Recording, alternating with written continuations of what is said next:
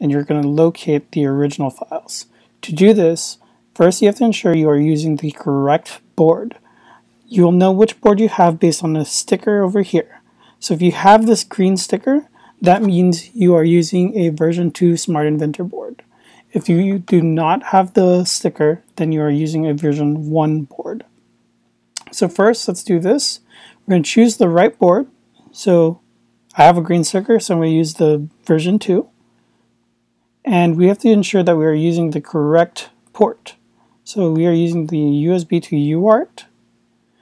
And from there, we are going to go to File, Sketchbook, Rokit, Smart Inventor, and then Smart 1.2 Example.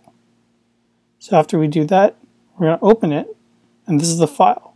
So just going to verify that it works. Then after you get no errors or anything like that, we're just going to upload it directly onto the board.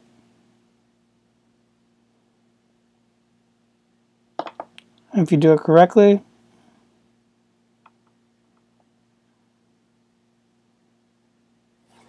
as soon as I flip this dip switch back down, I'll be able to select the right program. Thank you.